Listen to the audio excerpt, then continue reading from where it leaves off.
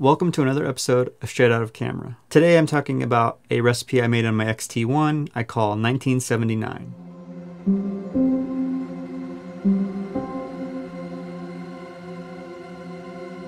This recipe has been posted on my blog for a little while, so if you've seen the recipes on my blog, you may have run into this one already. But I haven't made a video of it yet, so I figured it's time to do that. A while back, I made a recipe called Gold Leaf. And although I really liked that one, I felt it was too extreme for many lighting situations. Since Gold Leaf was a little extreme, I thought I'd make another one that's a little more subtle. Another recipe that you could use in a lot of different lighting situations, but yet still had a locked in white balance setting. I know I sound like a broken record with this point, but I don't create any of these to mimic any certain specific film stock. I mimic certain photos I see, or just a general vibe. This one I created based on some street photography photos that I really liked from the 1970s, early 80s. I wanted something that had a vintage vibe to it, a vintage feel. For this recipe, I started with Astia as the base film simulation. I increased the dynamic range setting. I adjusted some of the other settings to give it the vintage feel that it has. Specifically, you're gonna see a yellowish gold tint to some of the parts of the image.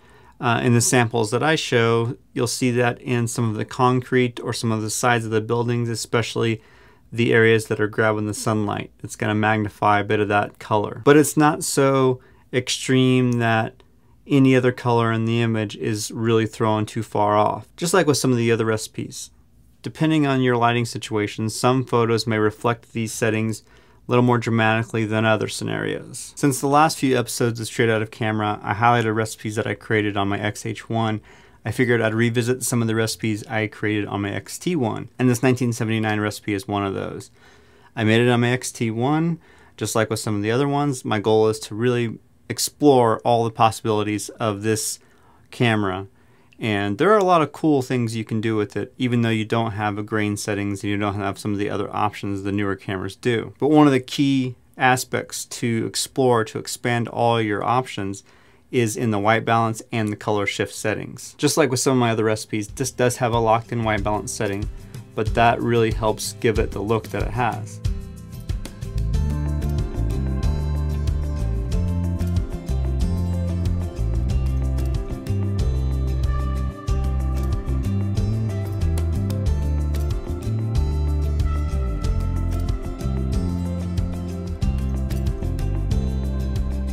Reducing sharpness and noise reduction are also key factors that help play into that vintage feel. I have yet to transfer this setting to my XH1, but I will do that soon and I'm looking forward to it because it will obviously be able to take all the settings as they are, as well as add the option of grain to the recipe.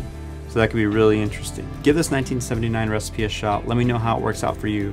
It should be really effective during the day and give you some really cool vintage vibes for your street photography. And keep an eye on this channel for more Straight Out of Camera episodes. Thanks again for watching, and I'll talk to you soon.